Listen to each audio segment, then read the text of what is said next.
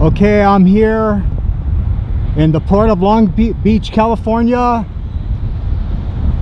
and I wanted to pay homage to that old, weary August ship, RMS Queen Mary. What she did for the millions of soldiers during World War II, taking thousands and thousands of soldiers back and forth to New York, and from New York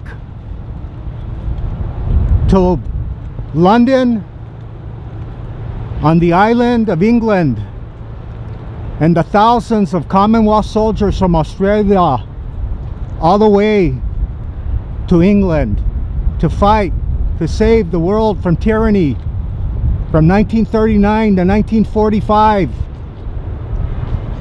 The metaphorical she, which all ships always stand for, symbolize as females. Well, this female, this wonderful old lady, she carried thousands and thousands of soldiers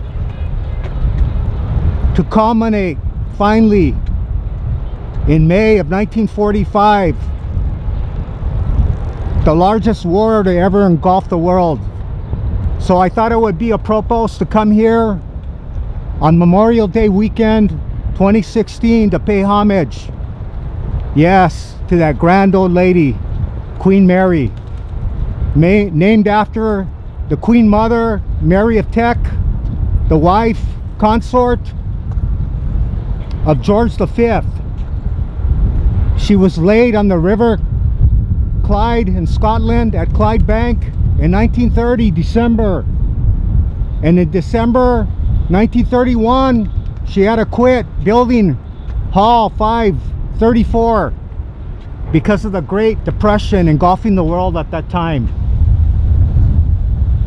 So the Cunard Line, who was in charge of building her, they asked the British government, help us finish Hall number 534, and they said sure, on condition that you merge with the White Star Line, who's building the Oceanic, who's also broke.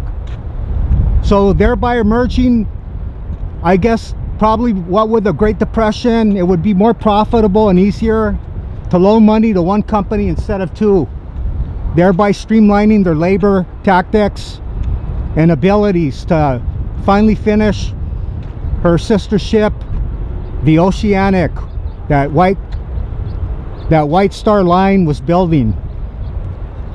Okay, she was finished in 1934, and her maiden voyage was May 27th, 1936, the day after the birthday of Queen Mary. At that time, I guess perhaps maybe that's why that was the day that they picked for her maiden voyage.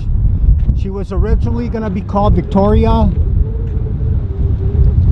and as the story goes, they asked George V if they could name this ship Hall number 534 after Britain's greatest queen, and he said, of course, he said, Queen Mary, my wife Queen Mary would be delighted.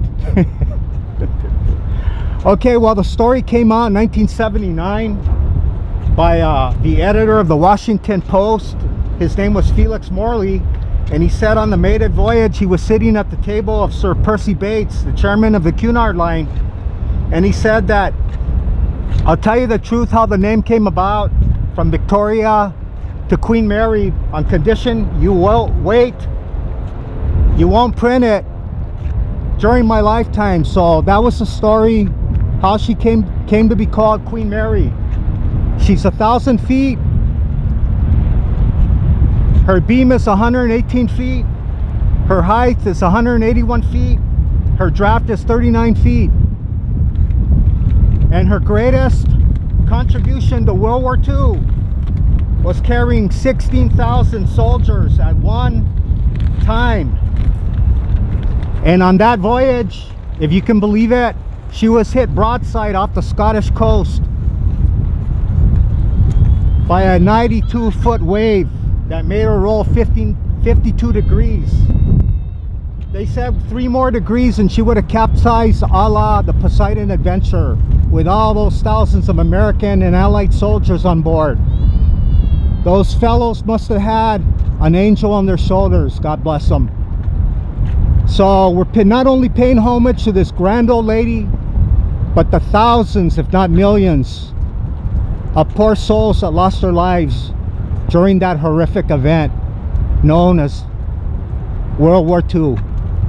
So like I said, I'm here on Memorial Day weekend 2016, not only to pay homage to this grand old lady, metaphorically of course, but the thousands, if not millions, of Allied soldiers that were maimed, blinded, and killed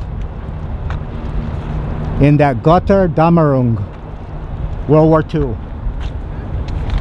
Okay, in October of 1942, on the way off the Irish coast, she accidentally rammed one of her escorts. She cut it in half accidentally, and at that time all ships had to run without lights due to Hitler's gray wolves lurking beneath the waves. 239 souls drowned because of that. And she was carrying the 29th Infantry Division from New York, and her route was usually, before the war, from Southampton to Cherbourg to New York and back. But of course, what with Germany occupying northern France, they wouldn't have gone to Cherbourg. So it was back and forth throughout the whole duration of the war. New York, Southampton. She was actually on her way to New York from Southampton, mid-ocean, North Atlantic, when the Great War, World War II, started in 1939, September 1st, but Britain didn't declare war on Germany until 2 days later. So she was ordered to remain in port, and then they gutted her and they made her a troop ship. And from New York, she went from New York with her sister ship, Queen Elizabeth. They sailed to Australia, the Antipodes, to carry Commonwealth soldiers. From there to England. So we're in the port of Long Beach. And I wanted to say her last voyage was 1967, October. And for what it's worth, I actually came that month, 1967, in that fantastic year. Oh, if you could only remember that year. All the persons that have probably forgotten it, that wonderful year of 1969. And oh, alas, all you persons born after that, you'll never know what it was like. It was just a fantastic time. And we drove up to that ship, and it was a dirt road. And behind that is a dome where they kept a spruce goose from, I think, 1983 to 1993, Howard Hughes's boondoggle. And it's no longer there, of course. It's in Oregon. And at first they turned that into a after Long Beach bought it for $3.5 million, they bid for it from the company who owned her in England at the time. I guess the Cunard line was still I guess that was the main name of the line after they merged with the White Star Line. They bought it for $3.5 million. They outbid Japan, who wanted to tear her up for scrap metal. It became Jacques Cousteau's Maritime Museum. Wasn't profitable. And then it became a hotel for a long time, dinner theater, and now it's apparently it's no longer a hotel. It's just a tourist attraction. I guess you can pay to just walk around her decks. So here you go, Long Beach, California. And I just want to mention that day, maybe the people scattered all over the world that were here back then in 1967, we went to the Coney Island of the West that day, in that direction, where the fantastic, fantabulous amusement park, the Pike, was. And look it up, Google it. It was a fantastic place to enjoy oneself. Okay, well, here's to this grand old lady And to you fellows, and of course you ladies, you nurses and medical personnel, thank you for watching this. And to all the military personnel, Americans and allied soldiers and female WACs, of course, thank you for your service, and God bless you all. Okay, God bless America. And please subscribe to my channel. Thank you.